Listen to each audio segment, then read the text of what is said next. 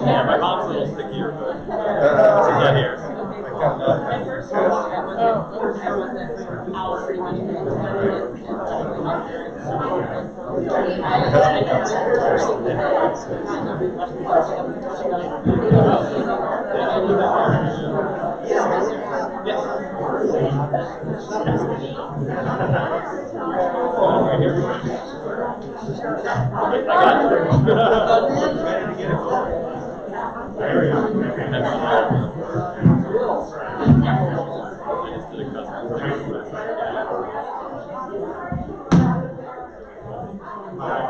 They made some for, I think they just made it. They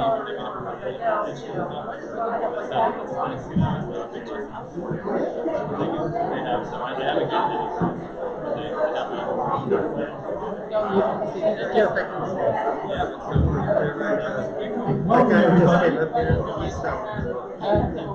On this rainy, muggy, humid day, excuse my muggy sweatiness.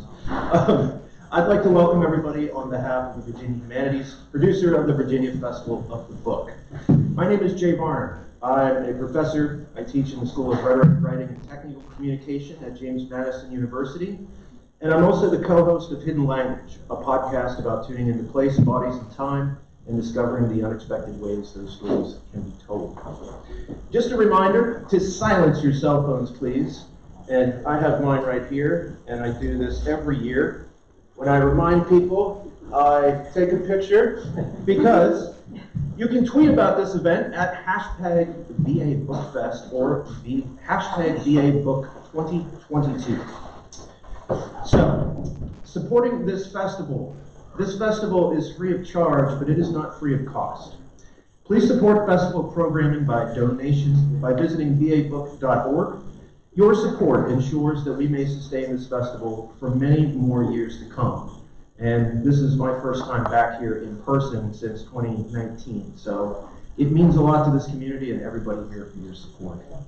Please fill out programs evaluations afterwards. These will provide useful information that helps keep the festival free and open to the public. And you can complete it online at vabook.org/feedback or use the QR code on the back of your program. Simply open your phone's camera app and hold it over the QR code, then select the link that pops up. In order to keep our community as safe as possible, please keep your mask on at this event. Speakers have all shown negative test results prior to removing our mask here. Book sales afterwards. Please support festival authors and our local booksellers by purchasing a book today. They will be available for book signing after the program, and I saw some nice, great big stacks in the back. The title of this panel is The Emotional Pull of Home. The three authors with me on stage will read from and speak about their place-centered essays and memoirs, addressing questions of class, history, family, gender, and home. Home. There's no place like it, right? First, we will hear from Joanna Eleftheriou. Close? She is the author of This Way Back, an assistant professor of English at Christopher Newport University, a contributing editor of Essay, and a faculty member at the writing workshops in Greece. Her essays, poems, and translations appear in Arts and Letters, Bellingham Review, and Chautauqua. Next, we'll hear from Henry Hoke.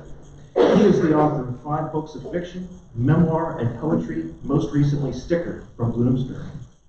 Open Throat, a novel, is forthcoming in 2023 from FSG. He edits humor at The Offing and lives in New York City. And finally, we'll hear from Jennifer Niesslein. She is the author of Dreadful Sorry, Essays on an American Nostalgia, is the editor of Full Grown People, 2 Full Grown People anthologies, and the author of 1 memoir. Originally from Western Pennsylvania, she lives in Charlottesville.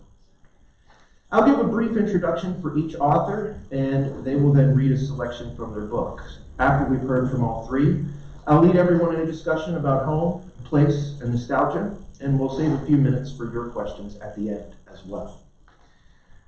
First up is Joanna. Going back to her ancestral homeland, a Greek-American girl discovers she is a lesbian in love with God, so her questions about home and belonging are not easily answered. This Way Back dramatizes a childhood split between Queens, New York, and Cyprus, an island nation with a long colonial history and a culture to which she could never quite adjust. The book avows the Greek Cypriot-American lesbian's existence by documenting its scenes, reenacting an 1829 mass suicide by jumping off the school stage into gymnastic at St. Nicholas, harvesting carobs on ancestral land, purchasing UNESCO-protected lace, marching in the island's first gay pride parade, visiting cypresses occupied north against the dying father's wish, and pruning geraniums, cypress trees, and jasmine after her father grew too weak to live this years. While the author's life binds the essays in this way back into what reads like a memoir, the book questions memoir's conventional boundaries between the individual and her community, and between political and personal loss, the human environment, and the living and the dead. In a starred review, Kirkus Review called the book a fine collection of essays on identity, at once wide-ranging and site-specific. And writer Sonia Hooper said, "This Way Back offers a series of essays that both stand alone from a larger narrative about immigration, bicultural identity, sexual orientation, and the pool of landscape. These lovely and moving essays are nostalgic, complex, and thoughtful, with sentences you underline and return to that will sear you with their beauty." So, welcome, Joanna. Thank you.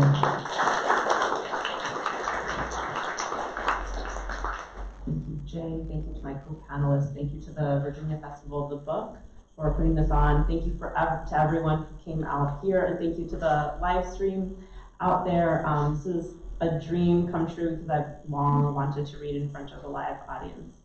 I was going to read for this panel an essay in the book called Ithacas, because it talks very directly and explicitly about the pull poem. But in light of the invasion by Russian military forces of Ukraine, I thought that the last essay in the book talks implicitly, but I think in an emotional way that resonates with me, and I hope with you, about what it means to know that a country has been ravaged by an invasion. My parents planned to go on their honeymoon to Cyprus, and they canceled their honeymoon because warships turned up on the coast of Cyprus, parachuters fell from the sky, and they're still there. I'm obviously, it's been a while, as you can see from the existence of me.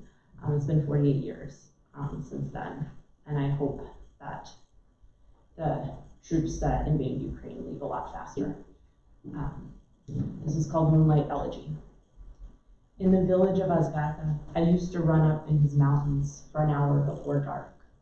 On days when the law prohibits hunters from shooting at the thrush and rabbits, I go out into the hills and run alone. Around and around itself, a mountain takes you up to its spine, a ridge of dips and peaks. And you can see the other side, a city spreading out toward water. On moonlit nights, you can see the footprints of God scintillating on the sea. When I would return each evening, my father would ask me, "Did you see the moon?" As if anybody could miss the moon that showers light into a sky just turning navy. Dusk settles, but rocks and thorns remain visible in the growing dark. White light falls on my shoulders. The moon pencils sharp black shadows on the earth. Bats flap by, then vanish. I run at night because of the moon, and I stay in the hills late because of the moon. I stare a little at the moon before rounding that last bend before the house. But I would always ask him where it was, and he would point, and I would crane my neck and look, because the raising of his weakened arm was his gift. As a father ages, a daughter learns how badly he wants to go on as before, though his children aren't children and nothing is as before. When I lived in my parents' house here as a teenager, my mother and father used to tell me that my running made them worry. It's dark outside, the snakes don't sleep, hunting dogs stray. You could trip and fall and nobody would find you until morning. My father quoted lines from Seferis, our favorite poet. And now the new moons come up, wrapped in the arms of the old moon. with the beautiful island bleeding, the wounded, the calm, the strong island, the innocent. In cities, I can hardly see the sky. I live in an American city now, and night is only night. Black patches of sky, dark trees turned yellow in electric light. No one sees the stripe of the galaxy, no one sees stars. One night, though, I was walking through a parking lot with friends and saw the moon between a hospital building and a school. Did you see the moon? I asked, then apologized. I don't mean to condescend, sound patronizing, or say that you didn't see. My father always asks me just that way. Seferis, a diplomat for Greece, all through the Metaxas dictatorship, the Nazi occupation, and the devastating civil war that followed, was a poet. He wrote by night of old tragedy and new horror. He stayed in the British resort at Platres when my father was 16 and guerrilla warfare against the crown was starting. The nightingales won't let you sleep in Platres. What is Platres? Who knows this island? I lived my life hearing names for the first time, new lands, new madnesses of men or of the gods. My father carried letters, passed out pamphlets. Seferis knew that independence would not bring peace. Soon after Cyprus became a state, another war tore open the island. A new solution has been imminent ever since. My father's homeland is wounded by politics and drought. Our village draws water from its own underground vein, which is shared among many farmers, and therefore weak by day. My father waters the apple trees, jasmine and bougainvillea every night after sunset and every morning before dawn. He holds the hose over little moats around every tree and waits for each to fill. He forms a small sea around the roses, careful not to expose any roots. A hedge of rose laurel divides our land from the neighbors, and bright pink flowers bloom across the way. When I return, all sweaty from the hills, my father points to the moon just cresting over the horizon. It is red like blood, and I sometimes feel that he is pointing to a place of violence and torment that lives beyond our hills. When I run, I listen, half expecting to hear a wail, some sort of lament. The violent sun has burnt blisters onto the vulnerable skin of my father's head. He lost all his hair at 20, but rarely wears a hat. His cheeks are fallen, his face drawn back against the skull. Sadness and strength sapping medication have turned his eyes upside-down crescents, softened and still. When he smiles, his mouth bends into the shape of a half-moon. When my father was just 20-something, he already had a family. And when he was still just 20-something, his first wife started dying slowly, yet so fast. Family and friends told my dad to hope and pray, and he did. Sentenced to remain among the living. Alone, my father lived. He married again. I grew up in New York while my father built up a school for Greek immigrants. In a photograph of my father holding a third baby, a son, his face shines circular and full. His smile faded after he brought us to the homeland, a grand adventure, where the delight of doing this great patriotic thing waned fast. My father hadn't known what he would find when, with his children still young and his wife happy in America, he moved us all across the ocean to his old home. He remembered honest people, slow-baked tile roofs, and houses built of stone, but we found sand and cinder block, fake wood and tin. His sisters in New York all said, "Stay here, Andrea," but my father said, "My children have to know who they are." He wanted to build up in Platres in the highest mountains, away from the bustle and the coast and dry plains where rivers gush and the garden won't dry up in drought. But he had to be practical, so he built a house in the hills of his own village, close to the city and to the sea. We went to school there, learned poetry and history. But the strain of an impossible ideal damaged our united brightness. The moving brought suspicions and tears into the fabric of our family. And a few years into the adventure, he started to wear away that square of grass outside. He would call me outside to listen to the poet, point to the ground where I would sit beside his folding chair under a pine, with the thick scent of drying needles all around us. Few are the moonlit nights I've liked. His radio crackled, and we often lost the station, but my father would adjust the antenna. so that we could catch the end. In Cyprus, you can't keep track of your own heart's mourning because there is your own loneliness, your pain, your family living somewhere else and breaking, and then there is your country, divided, without defense or hope. Heart muscle tears like any other human thing. After years of perfect self-duplication, our cells can make a mistake.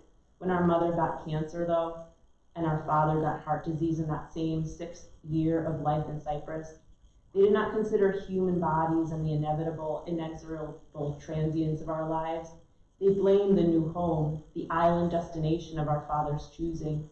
They blamed the strain of a life so far from where they'd started.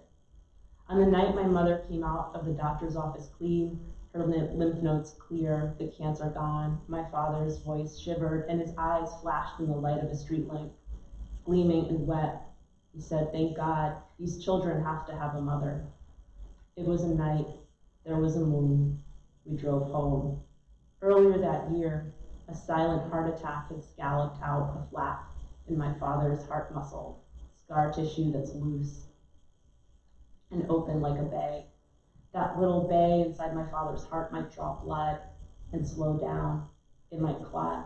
The little clot would travel up to my father's brain and kill him as it tried to squeeze through capillaries thin as hair. He takes blood thinner and looks at his life, waning like a moon. When he's scratched by a thorn, blood trickles down his arm or leg for hours. To live, my father needs to work, training vines to splintering trellises or planting bulbs for new flowers. He ties saplings to stakes and pulls up weeds and thistles from among the roses, always dodging the poisonous little caterpillars which bite. Guardian of the garden now, unable to teach high school history at home any longer, my father plays teacher at home. Did you see the moon rise? Some nights the moon rises while my mother and brother and I are all done with running and with being outside. We watch television, grade papers, read. For years, my father tried to correct my mother's habit of missing moonrise, of missing everything there was to relish in the homeland. He would call to my mother by name, "Georgia, come and see the moon." "We love the inside of the house too much," he says. An air of resignation, almost sneering but too tired for sneering, colors these calls to see the moonrise. He's impatient, resigned to my mother's nonplussed attitude, and yet eager to indict it and condemn her ingratitude, as if the Lord were hosting a banquet and the moonshine were his party. We won't appreciate the beauty of a young moon in an evening sky when it is tiny, a puncture in the blue-black emptiness. We've already marveled at the milky band that straps around our sky, that band of stars that looks like a long, narrow cloud.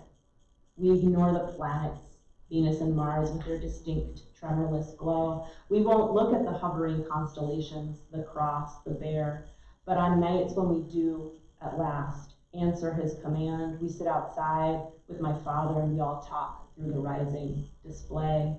We look up, across to the horizon where he points. And for a dozen minutes, we find something to discuss, politics, the prospect of rain, or more heat. Each night brings a subtly new shade of glowing crimson, and then the sphere starts to look like hot iron or raw flesh open for surgery. I've never found the right words for the wonder of it. And if I think too hard, I feel fear. If one of us gasps, then my father looks glad. We have at last grasped the secret of the nighttime, this awful beauty. All of us delight a little in the moon, its glow like glass, its craters dark. The blazing rock of light spins into shadow so soon, and as the moon falls through the sky and fades into morning or blackens into more night, I know this truth. My dad, my lonesome father, will look with me tonight at the fading moon with this same thrill, this strange longing, and this our nighttime knowledge that sun and moon will go on even as our own small lives run out of light. Thank you. Thank you.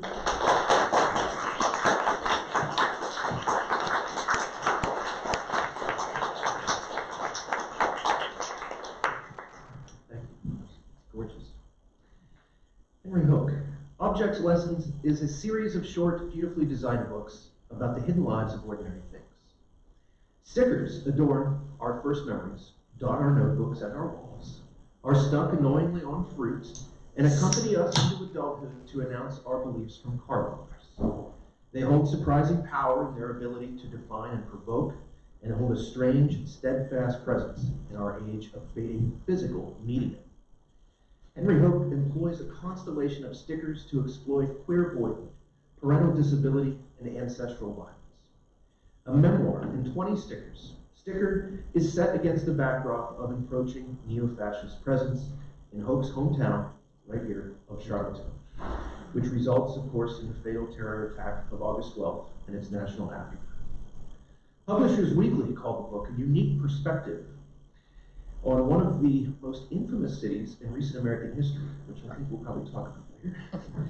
The Southern Review of Books said Hoke's latest work of genius is a trove of millennial nostalgia. Blunt and honest, Sticker is a collection worth keeping. And Joycelyn Nicole Johnson said, funny, nostalgic, and weird in the best possible way. Henry Hoke's Sticker weaves evocative personal moments with hometown lore and racial reckoning, all while making you want to dig up your old high school sticker collection. The puppy, the glowy, especially the scratch and sniff. And welcome. Thanks so much. Thanks, everyone. It's wonderful to be here in person. I grew up here. This will be a little bit about that, and a little bit about where I call home now, New York. I don't name the store that I will be talking about extensively, but we're sort of blessed by its neon glow because the sign is installed at the McGuffey Arts Center in the door. So here we go. The sticker is Pink Circle. The first time I entered the video store, there was sperm on the TV. Chattering white tadpoles swarmed through a glowing pink tunnel. I Get Around by the Beach Boys blasting. A single sperm with the voice of Bruce Willis wiggled its way through the outer layer of an egg. I had no idea what I was getting into.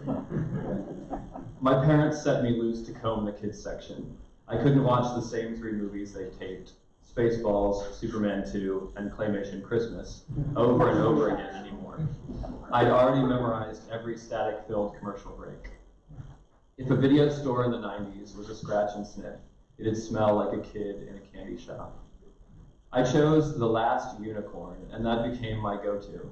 I'd rent it every week and pop it in the VHS player, sitting wrapped like the experience was brand new. If it was rented out before we got there, I'd get jealous of the person who deprived me of my ritual, wonder who were they and how dare they. As I grew, the video store grew with me, and together we crested the peak of home entertainment.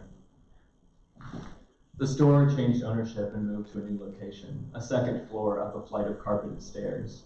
For ease, the clerks left a wicker basket on a rope inside the door for video return, and they'd pull it up to the counter above, like maidens in a tower. I needed to be one of these maidens. I stopped wanting to drive a taxi for a living and started wanting to work in a video store. I was 9. It's still all I want to do. 10 years later, my dream came true. I returned home from my freshman year of film school in New York and applied. The video store was looking to hire more clerks to help with the transition from VHS to DVD. The owner snapped me up. He was a big-hearted no-bullshitter from Queens with a close-cropped Shih Tzu and a house plastered floor-to-ceiling in Broadway posters. His magnificence spilled out into the store, and we employees helped make it all to his liking. We painted stars and film reels and yellow brick roads on the floor. We tacked up cardboard standees and lobby cards. Old movie paraphernalia dripped from every wall, a rainforest of obsolescence. We trafficked in the tangible. We touched every new release that came to the door, cracking their cases like oysters and giving them new shells, plastic on plastic on plastic. We blessed each with a circular sticker, color-coded for the geographic section where they belonged. Blue for America, red for Europe, pink for Asia and Oceania. We slid the newly stickered DVDs alongside their flabby VHS doppelgangers, peopling the documentary section, the television section, the gay and lesbian section, the theater section, and the independent section, which were also the gay and lesbian sections. I came in early every morning to open up. I savored the thud of tapes falling through the after-hours return slot and onto the floor, stickers like confetti. I rented porn to my former teachers, picked out TV shows for a dying friend to binge. A local rock musician in her third trimester dressed me down for a bad recommendation. My shrink made small talk and tried to lie to her son about how she knew me. There was a deep intimacy between us all because I held their rental history at my fingertips. Every title they'd taken home was logged in our computer system, and I could call it up with a simple click. Surveillance masquerading as care. I reminded our elderly customers which murder mysteries they already checked out, sitting regal at my desk, enforcing the late fees which paid my salary. It was the best and only job. I shed all ambition, because I could. I got my education after closing, using my free rentals to stockpile films and tear through them on my laptop in my childhood bedroom. I learned more in a sleepless evening than in 4 years of film school. Learned Jarman and Fassbinder and Priscilla Queen of the Desert. Learned Charles Burnett and Double D Nurses in Love and The Check is in the Mail. Learned Iraqi and Ozu and Paris is Burning. Learned Lizzie Borden. A barely audible bootleg VHS of Todd Haynes' Superstar, the Karen Carpenter story, his tragic biopic told with Barbie dolls, became the last unicorn of my adulthood. The first time I entered what would become my New York video store, I noticed a clipping from The Onion taped up behind the counter. Film school graduate goes straight to video store job. I was there to open an account. The next disc of a show was taking too long to arrive in the mail from Netflix. I had just graduated with a degree in film and TV production. I asked the clerk for an application. If a video store in the 2000s was a scratch and sniff, it'd smell like a collapsing star. The next week, they hired me and handed me a gun. The gun was full of stickers. It printed numbers on them so I could fire prices onto our retail DVDs. The New York video store was Spartan, functional, one large room with troughs where our card catalog was filed with paper advertisements for the tapes and DVDs, and the actual inventory kept in the back, on rows of steel library stacks. Beyond the stacks, the building went deeper to the office where our boss hung out, and stairs down to what we called the murder basement, where Lord knows what was stored. It was different being a clerk in New York. We worked among the stars.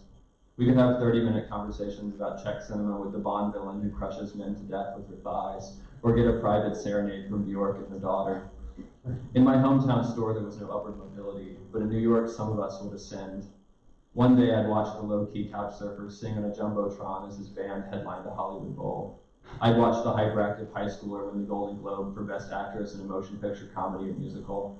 I didn't have the momentum. I was already where I had hoped to be. When I left at the end of some shift, I noticed a man loitering on the bench out front, smoking a long cigarette, as if in wait. He was old but dressed young, in a weathered flat cap and a baggy button-up. I crossed the street, stopped and turned around, saw him shuffle inside the store, watched through the bright windows he stepped behind the counter, opened the cash register, removed a few 20s, and walked back outside. The following day, he was behind the counter when I showed up. We were introduced. This was Paul. He'd worked at the store since before I was born. He smelled like wet newspapers and seemed to melt into the walls. I heard more about him when he wasn't present. In younger days, he was a hugely influential music critic. He introduced Dylan to folk music via his magazine and his record collection, was briefly Bowie's publicist, and had saved Warren Zevon's life by getting him to sober up while writing a profile for Rolling Stone. His celebrity scraping career was in the past. I don't really want a job anymore where you have to think, he'd said to an interviewer in 2000. Amen. Paul was the inverse of my coworkers who were on a path to stardom. He'd come back down to earth. The fridge of his apartment on the Upper East Side was stocked only with Cokes and Reese's peanut butter cups. A few times a week he would trek down to the store and simply hang around, not working, just being. A fading dream of an employee, a projection of my possible future. The ultimate clerk. He would sneak money from the register from the cash box in the office when he thought no one was watching. I don't know why I was always watching, but I assumed this was his back pay, compensation for being a human talisman, sustained and protected from death by the video store, another entity on its way out. When I casually mentioned Paul skimming to the boss, he acted surprised. From then on, there was a code to open the register, and the cash box was hidden. I watched Paul fumble with the lock, search the office in vain. I was working longer and longer hours, pulling full day-to-night double shifts, trying to become a permanent fixture. The boss took pity on me, asked if I was okay, opened the register and gave me hundreds of dollars. He thought I must have been catastrophically hard up for cash. In actuality, I had just been introduced to the extent of my generational wealth. A check had arrived, dividends from a family partnership that covered my entire year's rent. I was given control of 6-figure stock holdings. My work frenzy was avoidance, an attempt to do nothing different, to accelerate the sameness. I gave Paul my unearned cash bonus and decided to quit. On my final shift at closing time, 2 irregular customers dawdled too long. To give them the hint, I turned up my music so loud it shook the window glass. The customers approached and said, "Can you turn it down?" And I said, "We're closed." And they said, "Can you turn it down?" And I turned it up, and they stormed out, and I was God. Paul died a month later. His body went undiscovered for weeks. In the summer of 2007, the same month the New York video store closed, sold off, and refurbished into a boutique, the murder basement converted into a glitzy lower floor, I walked the property of my aunt and uncle's new vineyard in Sonoma. They showed me the plot of land where they were going to build a house. My uncle was on the Netflix board of directors. He told me that the company was starting to produce original content. The aggregator tracking every subscriber's streaming activity had shown Netflix that people mostly viewed British TV dramas, movies directed by David Fincher, and movies starring Kevin Spacey. In response, they'd acquired the rights to remake a British TV drama, hired David Fincher to direct, and hired Kevin Spacey to star. A perfect formula. We stared down into the valley that would soon be a septic system. The Charlottesville video store of my youth clung to life for 7 more years. I popped in to catch up whenever I was in town to holiday or teach, checking out stacks of titles to screen for my class, supporting their survival campaign, a David to the Goliath of streaming giants, the last video store. If the last video store was a scratch and sniff, it had smelled like an aging wolf that's left its pack to go and lie down and rot alone. The fate of the store's collection was the final sticking point, and when the UVA library struck a deal to acquire around 10,000 titles, the man from Queens held a sell-off of redundant inventory. I darted straight to the bootleg of Superstar, the Karen Carpenter story. Couldn't believe my luck that it was still on the shelf. I brought it home, left the sticker on. I didn't even own a VHS player anymore. I found the high-definition version on YouTube and held the physical version in my arms as I watched. I missed stickering until my fingers ached, missed standing around eating jars of dry roasted peanuts and talking about movies all fucking day. I missed being a dying breed, an aorta of Charlottesville culture. Our function clogged, slowed, and stopped, and with us passed the era. Too late and too soon.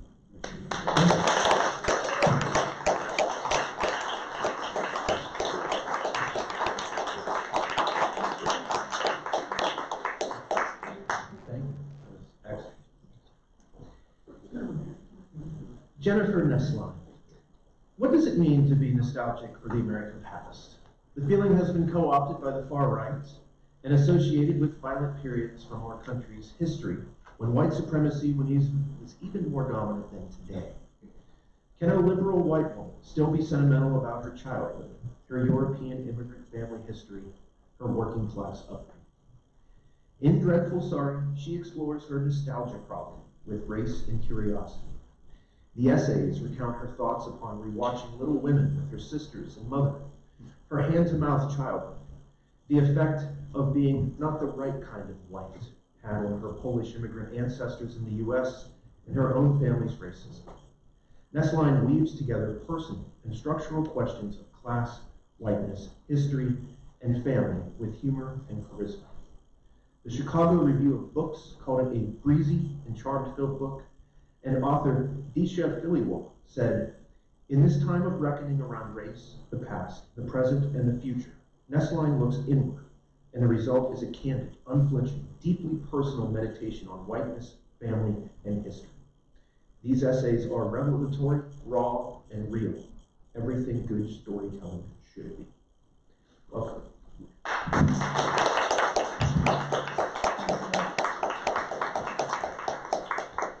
Thanks, everybody. I'm going to read from the first essay in the book. It's about my great-great grandmother straight up on the maternal side. So this is my grandmother's grandma. And the essay is called Before We Were Good White. That's where they found her body. I nosed the rented minivan onto the side of the narrow road, and Graham and I get out. It's a lovely little grassy patch that slopes down to a sun-dappled creek, or creek as we call it. She had one arm raised above her head, Graham says, like someone dragged her there. When I think of western Pennsylvania fondly, it's summer that I'm remembering. The greens of the trees and grass, the bursts of neon yellow from lightning bugs, the red tomatoes from the garden up on the windowsill. Pennsylvania is, in the winter, frankly, depressing. The grim black and white tableau with the black mountains, the stark white snow, the clumps of gray frozen along the turnpike. It's a place where coal mines have made their mark and slate piles still stand. When she died on January 22nd, 1932, it was cold and the forecast had called for rain. It's likely her body was found soaked, her long skirts muddied and maybe bloodied. I imagine the creek's waters rising toward that arm. She's my Graham's grandmother, my great-great-grandmother. Growing up, I only knew three things about her.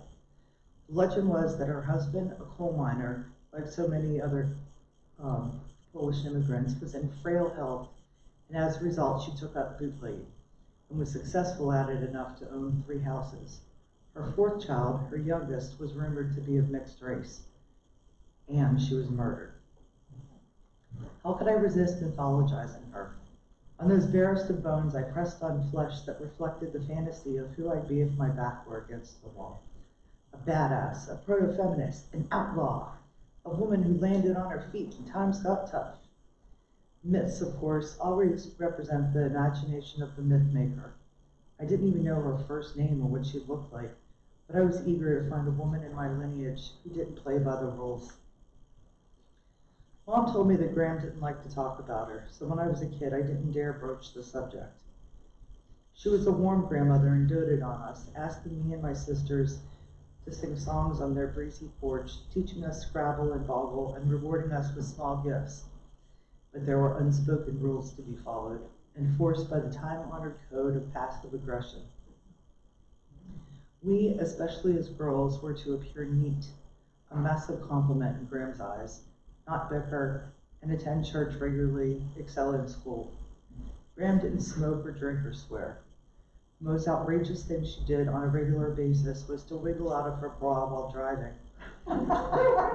Twirl it on her index finger and then fling it into the backseat of her Cadillac. Sometime in my 20s, Graham and I became friends.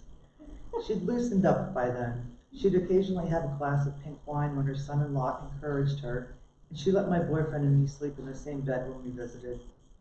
When I became a mother, we grew closer, swapping tales of motherhood then and now. If only for the accessibility of washing machines, now is better. In recalling the hard times, Graham reverts to the second person. In my 30s, I felt close enough to Graham to ask directly about her grandmother. What happened? We talked, and over the course of several years, I pieced together the memories and legends with possibly the only person alive who actually knew her. I told Graham I'd do some research. Be careful, she said. There are some people in the family you don't want to talk to. This was code. Not every relative become respectable. When someone is a myth, it's easy to forget she was also a person. Her name was Anna Deke Fisher. She and my great-great-grandfather, John, immigrated from Poland. Her first name was sometimes Annie, and their last name wasn't really Fisher. According to census records, their true last name might have been Jezorski, or Jozarski. They spoke Polish, and a few fragments of their language still run in my family. Zatrzymasz means shut your mouth. Taki zimno means it's cold. We, the descendants, have bastardized the foreign phrases to accommodate our American tongues. John and Annie immigrated in 1901, a time when the United States was still figuring out how to sort new waves of immigrants into the racial categories it had constructed. Poles were technically white, placing them above some races, but not the right kind of white. or maybe the right kind for certain interests. Bluntly put, Poles were considered by WASP America as strong and hardworking, perfect fit for manual labor, but stupid. Ralph Waldo Emerson approvingly wrote in 1852, "Our idea, certainly, of Poles and Hungarians is little better than of horses recently humanized." Oh, Ralphie, go shoot your eye out. A U.S. Steel Corporation one ad from 1909 read in part, "Syrians, Poles, and Romanians preferred." Annie wasn't stupid, she was just new. It's unclear if she and John landed in the U.S. together, but they came from different parts of what was Poland, which didn't technically exist as a country in 1901. John was from Galicia, the poorest region in Europe at the time, then in Austria-Poland. Annie claimed Russia-Poland. They started off their new lives together in Ohio, where their first child, Mary, was born, followed by Helen, my great-grandmother, and Walter. By 1910, they were in Walkertown, a small town in West Pikeman Township, Pennsylvania. John worked as a coal miner. It's where their last child, Adam, would be born. The first photo I saw of Annie was one that my distant cousin Nicole shared with me. It's a family photo from before Adam was born. Annie is standing, one hand on her hip, the other holding Helen's hand. Her hair is styled in one of those froofy buns popular around the turn of the century. She wears a bow tie on her puffy white shirt and a full-length skirt. By the April 1920 census, they already owned their own home, free of a mortgage. In January that year, the government had enacted the 18th Amendment, also known as Prohibition. At some point, Annie and John started breaking the new law. I started finding more artifacts, and the myth of Annie started breaking down. A different picture of her emerged from the bath of historical documents and the context of her life. And that picture of Annie's life and how she spent it would haunt my family all the way down to my own upraising. My dad said everyone did it, Mom told me, referring to the Prohibition era law. Yes, I said, but not everyone went to jail for it. And I'm going to leave you with a little cliffhanger there. It's a long essay.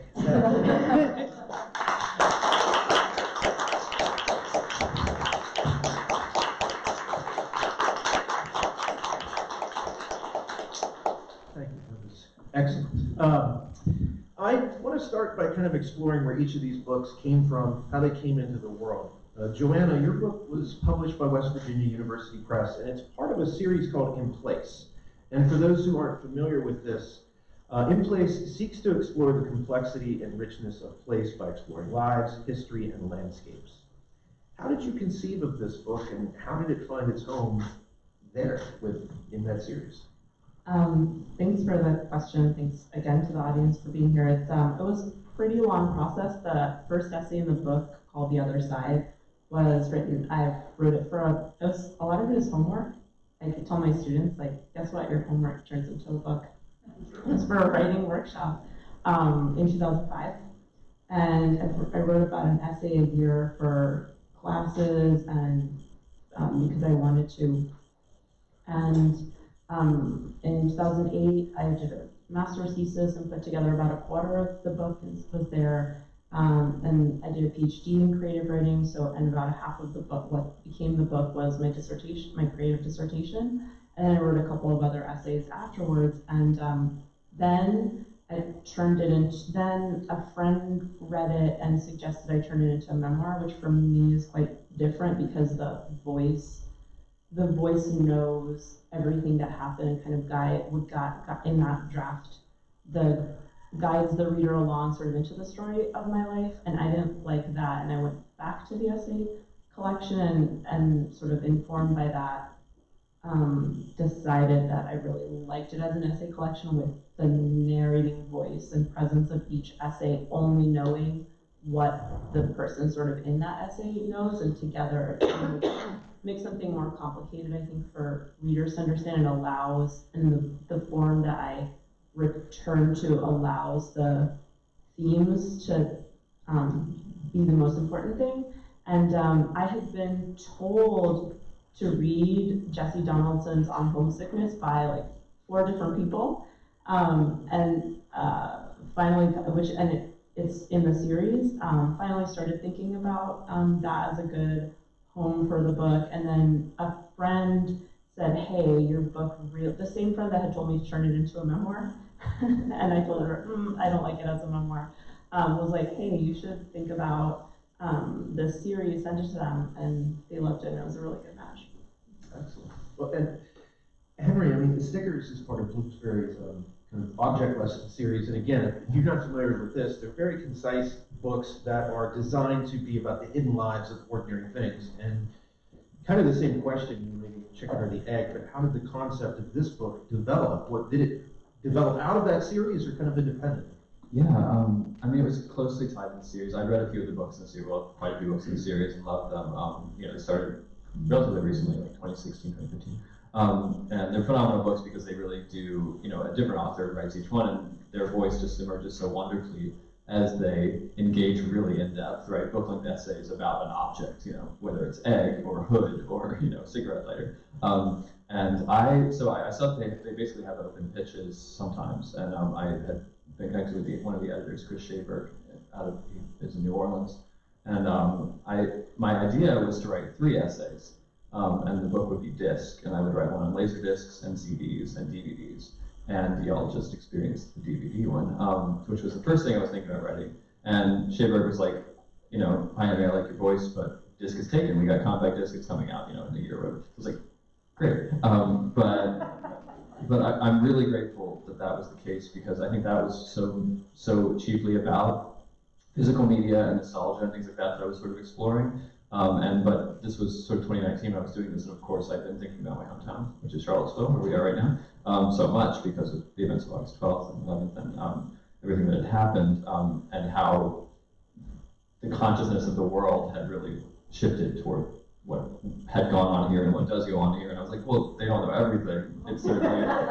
but they do know a lot. And so I was really interested in exploring that. My hometown, and it also gave me the opportunity when I thought, okay, sticker, because now I can write 20 essays. And so I did 20 stickers. And so really it was an evolving engagement with their constraint, which was just exploring an object in depth. And it was really the perfect forum for me to do that. And once I pitched that idea, they were, I got signed, and I was excited to write it, and then COVID happened, and I had a lot of time. So. I did not bring the pandemic into the book for 1 second, but I just had to keep it out. That was the hardest thing, was to not write about the ongoing moment and keep it in if the book ends in 2019 now. Okay, nothing else happened ever again for the rest of the time. That was so I had to write it. Great, that's great. I mean, Jennifer, you're with Belt Publishing, which, if you're not familiar with, they're based out of Cleveland, Ohio, and they often publish books that are on overlooked subjects, and especially with urbanism, history, the Rust Belt, the Midwest, its writers and so forth. How about you? How did that come to be? Well, I found out about Belt because I really enjoyed the publisher Ann Trubeck's newsletter, Notes from a Small Press. And I am a writer, or an editor mostly. That's what I spent my career doing. And started out with a friend publishing Brainchild magazine. It's a literary magazine about motherhood. And I edit now full-grown people. So my heart is always sort of with the indie publishers. And it made me want to work with Belt. I hadn't been thinking super hard about writing another book. I wrote another book that came out 15 years ago, so I was busy. I was doing little freelance stuff, and then it was sort of, my theme was invisible, mostly because I am such a nostalgic person. But yeah, I wrote something up and she accepted. Easy. That's excellent. You mentioned nostalgia. Nostalgia is such a part of all 3 of these books. Joanna, you say that you were born with nostalgia in your blood. You give us some of the etymology of where nostalgia comes from. And Jennifer, you write very eloquently about nostalgia as well. You say it encourages us to look to the past, all those accumulated memories that make the present so much richer. And Henry, one of my favorite chapters in your book is Are You Triggered?, where you recount some of that fight to remove the Confederate statues, which were not far from where we're sitting right now. And those statues, of course, were put up under this guise of supposed nostalgia or whatever, but were obviously just meant to kind of further white supremacist ideology. So how did nostalgia and all the complexities that come with nostalgia influence how and why you told these stories? And I'll let any of you take that, whoever would like to talk. Thanks for the question. So as Jay said, the essay Ithaca's in sort of middle of the book looks at the etymology, because especially if you, I don't know if there's any Greek speakers in the audience, you hear, like you can, when people explain what a word means, you're like, yeah, I can tell, because the two parts of the word, the language hasn't changed very much in the 3,000 years, so nostos continues to be the word for to arrive at home, and algos, if you take analgesics, it's also like nostalgia is the pain of wishing you could achieve the arrival home, and the reason several classes of mine have told me that I remind them of the grandfather on My Big Fat Greek Wedding. This is what I do naturally. I can't. So analgesic is from against the algos, or the pain, right?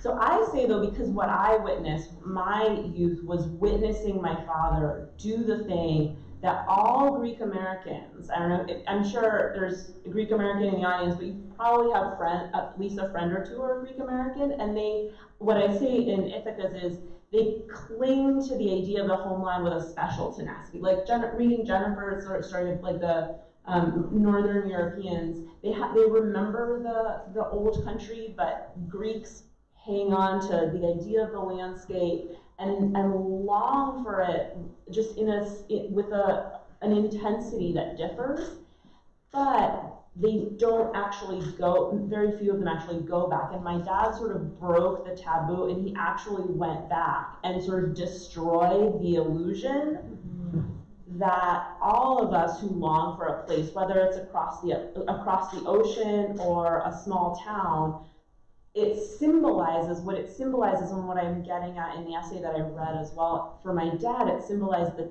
time before he experienced the traumatic loss of his first wife in his 20s, but all of us remember home as the time before we realized how hard life actually is. Those of us who were blessed with a childhood that was fairly free of really devastating situations can remember it that way. So my thinking about nostalgia was formed by watching my father actually achieve the homecoming that everybody fetishizes or idealizes. And he was in pain because he actually did it. He tried going home and it didn't work. And that's why, if an audience member wants to know the origin of the title, I'm not taking too much time now, but sort of like This Way Back plays on one origin of the title, and then another one, which is like, which way is back?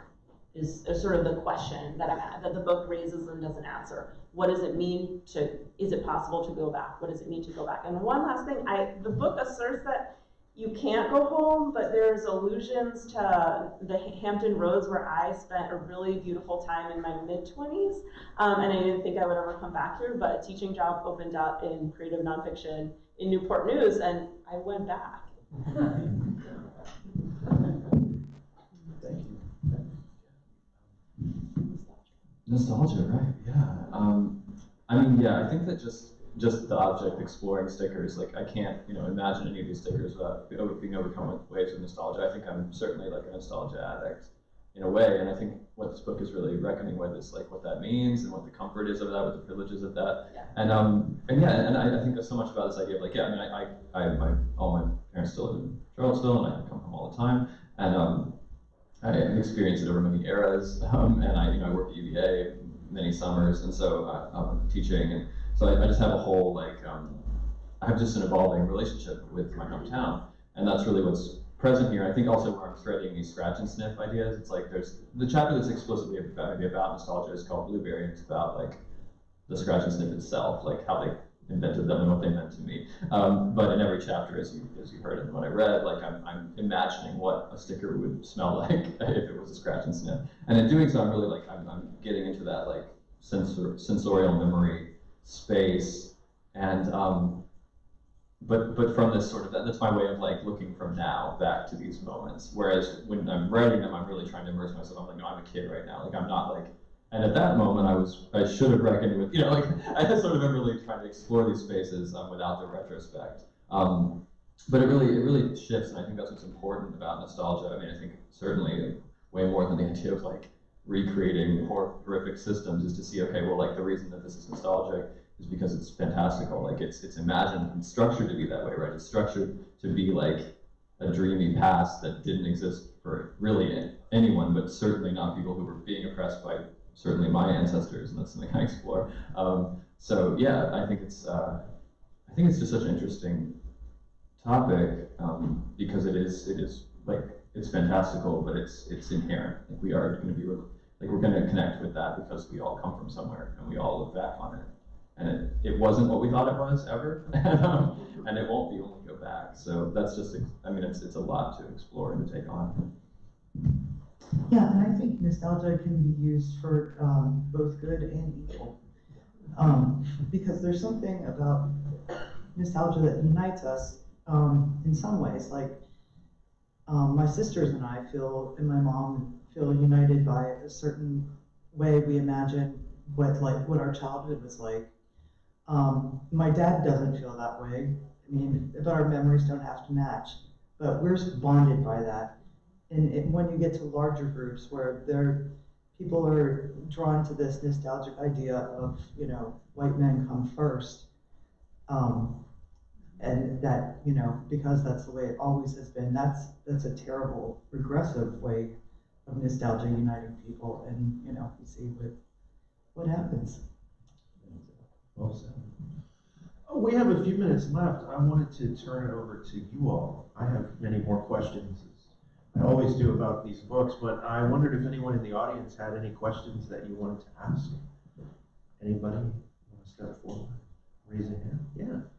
So which video store was it? So it was called Sneak Reviews.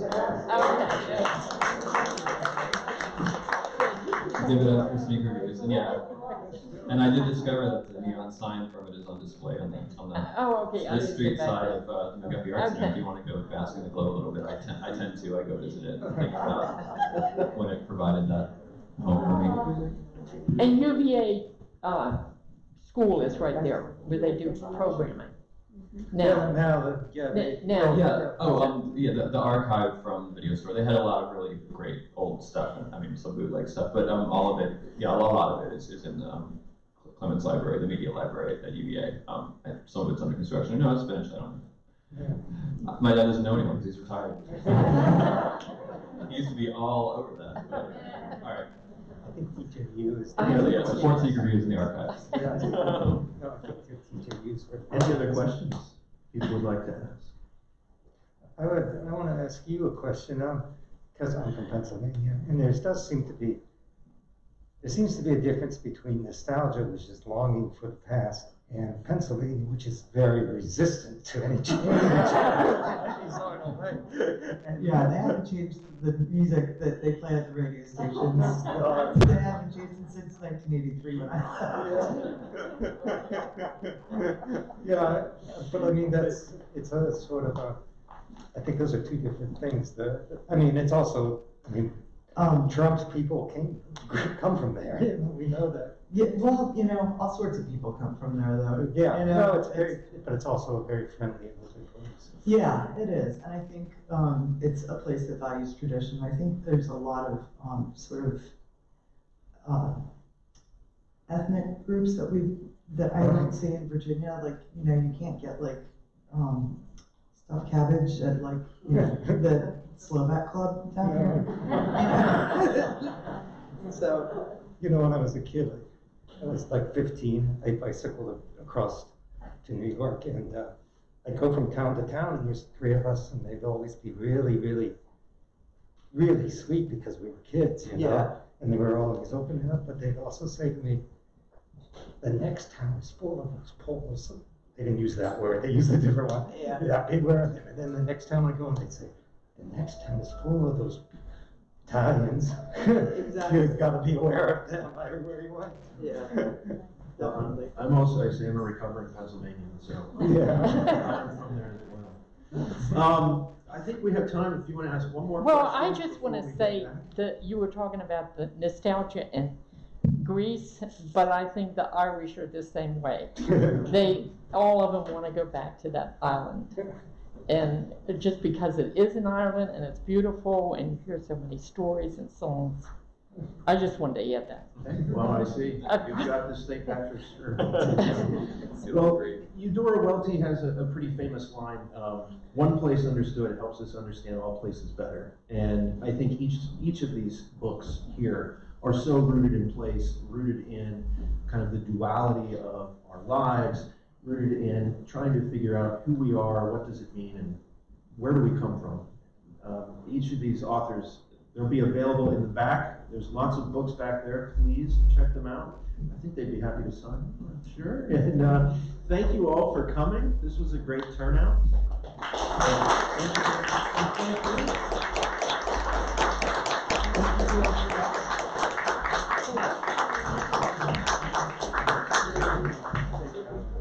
Stay coming. Oh, okay.